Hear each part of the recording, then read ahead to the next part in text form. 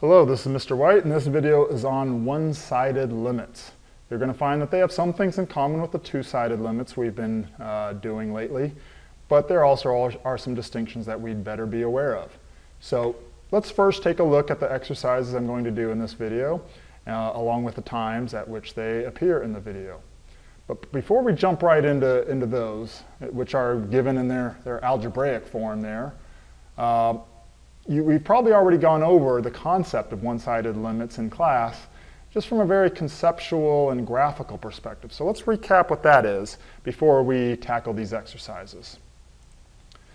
All right, so here is a function f of x, and if we were to take the limit of f of x, as x approaches, it looks like the action's occurring at x equals 3, right? That's where this break occurs here. So let's go ahead and say as x approaches 3, but let's put the little minus sign up here. And I'll remind you that how we say that out loud is we say that that is from the left.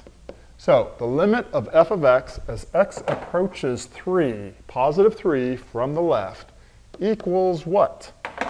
Well, let's look at the picture. And as we approach coming from the left-hand side, as the x value is approaching positive 3, the y value is approaching positive 2, right?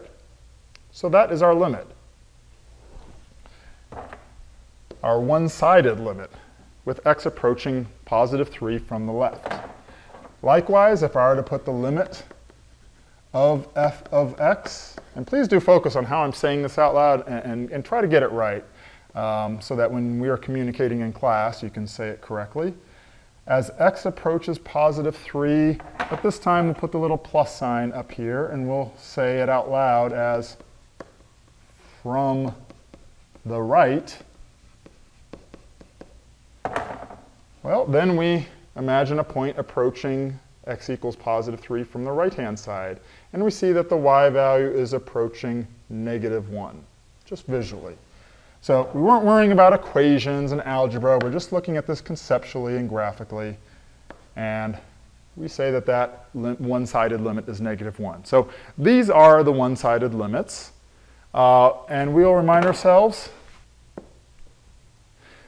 that if those two one-sided limits are different values, as they are here, then that means that there is no two-sided limit. If I just put x approaches 3 and I don't say from the left or from the right, well, in this case, I have to put DNE, does not exist, because the value coming from the left is not the same as the value coming from the right. And that automatically means that the two-sided limit does not exist. I'll remind you that DNE is an acceptable acronym. You may use it on my test. You may use it on the AP exam. It is understood to mean does not exist. Now, just to make sure we're clear, what if these two branches of this function just happened to be the same? Oh, let me point one more thing out that I almost forgot. I want to remind you that it doesn't matter that this is open and that this is closed. Remember, what happens at x equals 3 is totally irrelevant to the limits. Limits have to do with what happens as you approach x equals 3. It doesn't matter what actually occurs at 3, whether you have a filled-in hole or an empty hole, etc. Okay? All right, here's the point I was about to make before I interrupted myself. If I move this up, let's say that this is what the function looks like. Do you see what would be different here? Well, coming from the right, we would now be approaching 2 as well as coming from the left.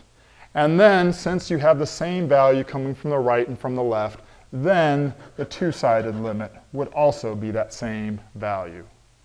Okay? So that was the concept that maybe I've told you nothing new in the video so far. If you remember all of that, excellent. Let's go ahead and look at these exercises now. So here we don't have the benefit of a picture drawn for us. And guess what? I'm going to add another restriction here. We're going to do this without a calculator. If this was not a low-budget operation, I'd have the music come in and go dun dun dun without a calculator. So let's look at that first one. All right.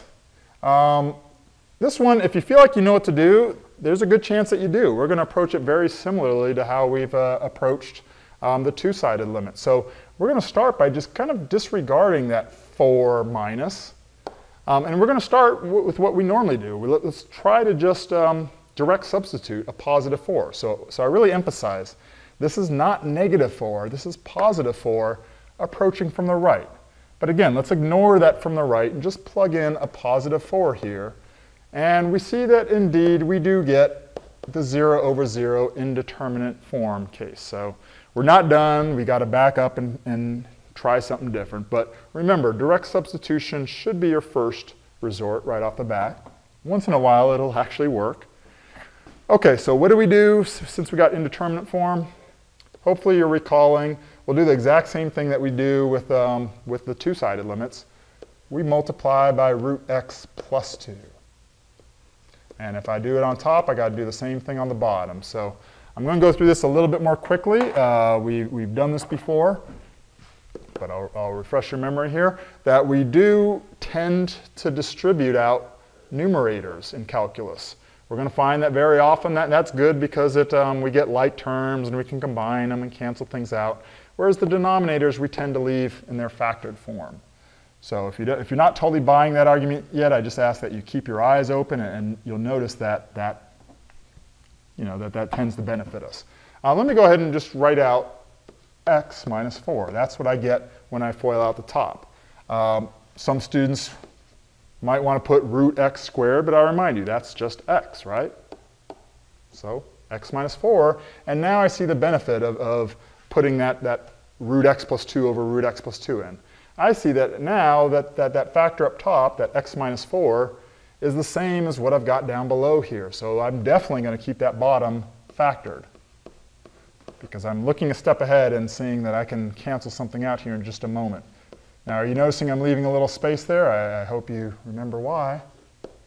Because this is non-negotiable. Put the limit every time as applicable. All right. So now I see that the x minus 4 up top cancels out or divides out the x minus 4 on the bottom. I'll remind you that graphically what that is like is if you had a function with a hole in it in indeterminate form, as soon as you cross that troublemaking factor out, that effectively plugs in the hole, right? And that's going to allow us to direct substitute in the next step. So let's go ahead and do that now. Now I'll direct substitute, and since I'm direct substituting, now I'll get rid of the lim notation. I'm going to put the 1 that I now have up top. Again, there's a 1 up here left over when I crossed out the x minus 4. And down below, I've got square root of 4 plus 2. So since I've direct substituted, I don't have to write lim anymore. And I see that just gives me 1 over 2 plus 2, which is 4. And guess what? That is not only our two-sided limit, but it's also our one-sided limit. So I'll remind you, the fact that this works as a two-sided limit means that the y value is approaching 1/4 from the left and from the right. So that minus sign never really is something we had to be totally paying attention to in this particular exercise. What does that all look like graphically? Well, if I had graphed that original function, root x minus 2 over x minus 4, I would have gotten something that looks like that. And I have the calculator window settings such that it does show that little hole. But remember, we shouldn't rely on our calculator to show us that. We should intelligently and analytically know that it's there. I'll go ahead and point out that this is basically half of a sideways parabola with a hole in it, of course. But again, I really want to emphasize that we can see visually here too that as we approach from the left, we're getting the same y value that we would get if we approach from the right. And either case, for that x value of positive 4, the y value turned out to be 1/4. That's where the hole is. All right, so not too much different in this particular example from two-sided limits. The approaching from the left, from the right didn't make a big difference. Let's look at one where there is a difference. And we need to take a little different approach. We don't really have any clever algebraic tricks here for plugging in holes or anything. We have to tackle this one a different way. Root x minus 2 over just x minus 2. This is one where you're best off just kind of thinking, I don't know what that looks like. Let me just plug in some numbers. We can tell that we're interested in what happens around x equals 2. And in this case, we are approaching from the right. But let's start by just trying to think graphically, what does this look like? So how do you know when to tackle it algebraically versus graphically? That'll come with experience, and you got to be willing to just try either approach. So graphically / numerically, because I'm going to say let's just plug in some numbers now. If I try to plug in x equals 2, I see that I'll get indeterminate form. So nothing's going on at x equals 2. What about at x equals 3? Well, if I put a 3 here and a 3 here, I get absolute value of 1 over 1, and that gives me just a y value of 1, right? So at 3, 1, and I'll go ahead and put some numbers on here. This is 3, this is 1. I've got a point. What if I had plugged in 4? Well, I get absolute value of 2 over 2, and that would give me, again, a y value of just 1. And what about 5? You see where this is going. Whether I plug in 5, 6, 7, 8, 9, I'm going to keep on getting y values of 1. And I realize that, okay, I can just draw a line here, or at least a ray, I guess I should call it. Let's plug in some more values. 2 is where things started to get a little bit weird. So let's try plugging in 1. Let's go to the left of 2 now. Let's plug in a 1, and I see that I get absolute value. I'm going to go ahead and write it out here. Absolute value of negative 1 over 1. Normally I wouldn't insist that you write this out, but just for those who are a little more visual, let's see what's going on here. Oh, I'm sorry, that's over negative 1, right? And the absolute values make the top positive, but the bottom's still negative. So you see that my y value is actually negative 1 now.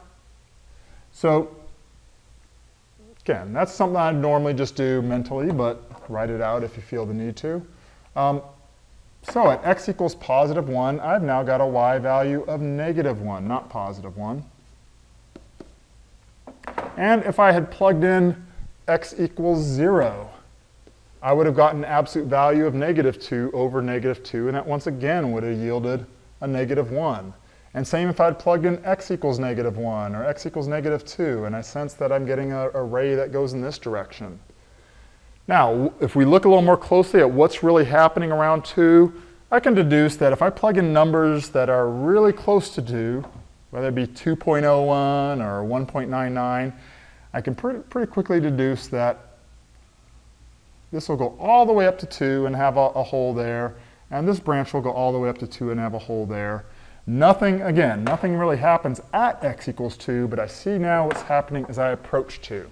And now we see that that plus sign, that x approaches 2 from the right, now we see that that is relevant here. Because that's what tells me to follow this branch coming from the right.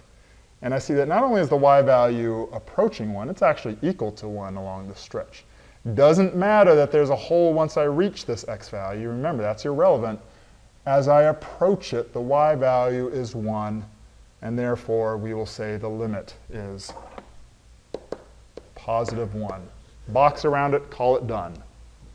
Now, just to extend this a little bit, what if this had been x approaches 2 from the left?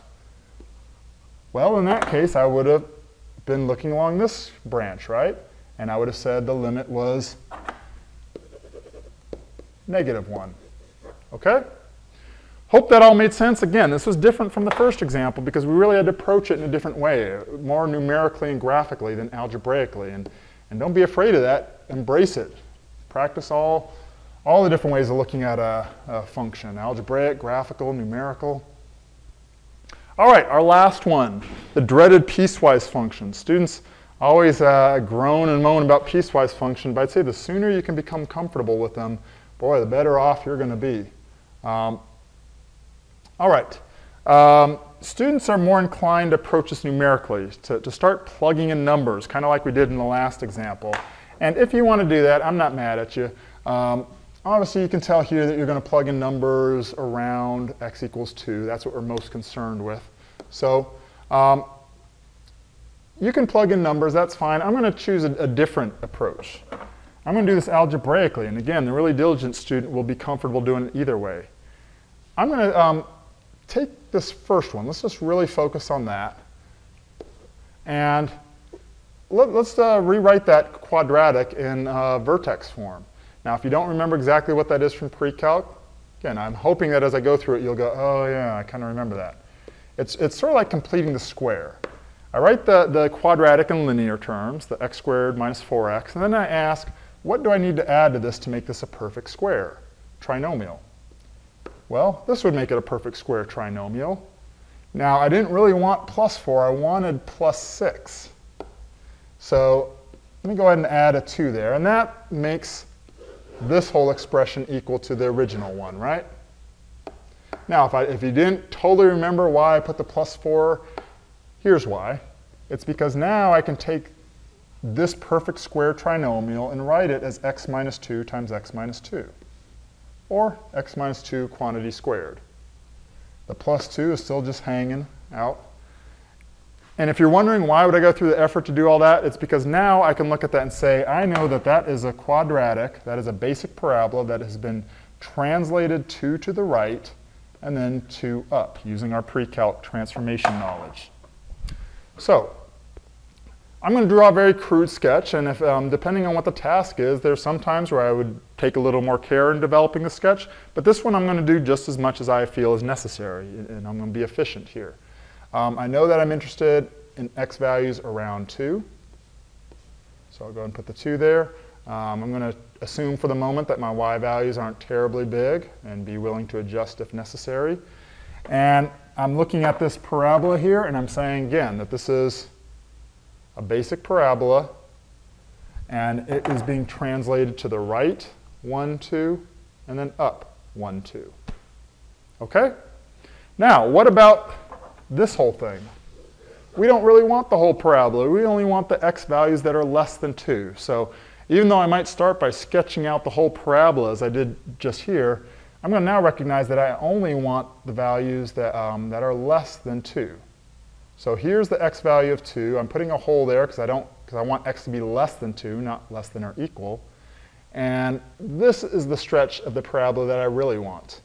All the rest of it to the right of 2, I don't want because of this inequality statement.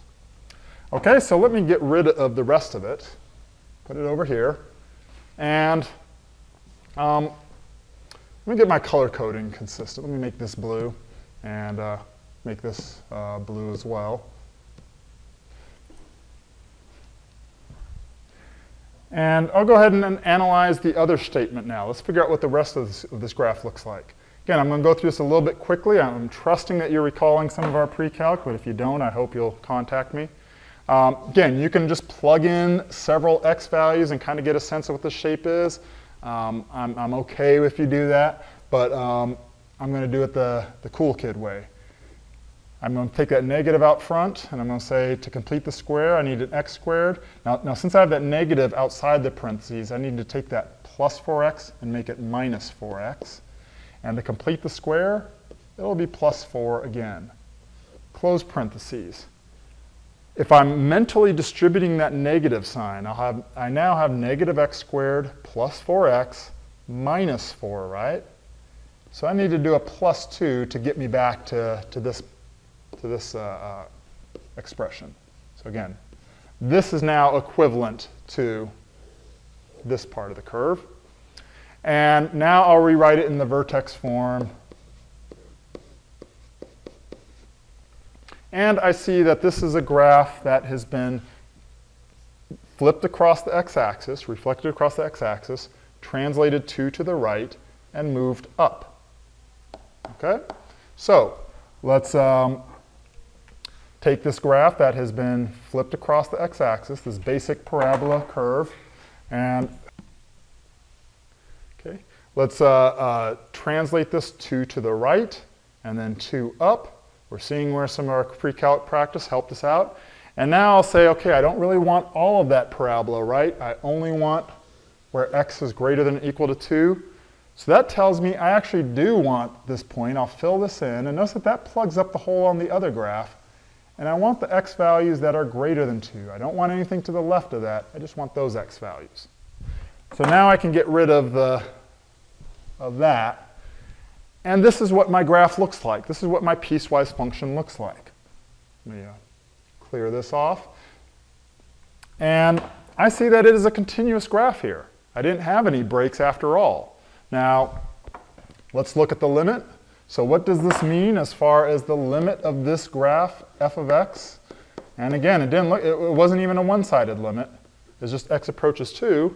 But I can say that it doesn't matter whether I approach from the left or from the right.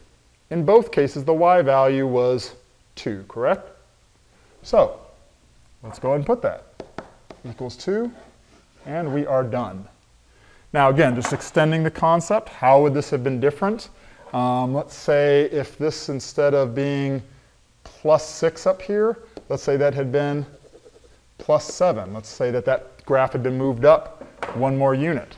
That means that the graph graphically would have looked like that, right? And now it does matter whether I come from the left, I'm getting one value. When I come from the right, I'm getting another value. So in that case, if that had been the equation, I would have put D and E. Okay, or if I had, let's say we had made this a one-sided limit. So let's say I had done from the left there, x approaches 2 from the left. That would mean that, once again, I'm approaching from the left, and I see now that my y value is approaching positive 3 as I come along this branch. So in that case, I would have said positive 3. Okay, hope that all made sense, and of course, if not, please contact me.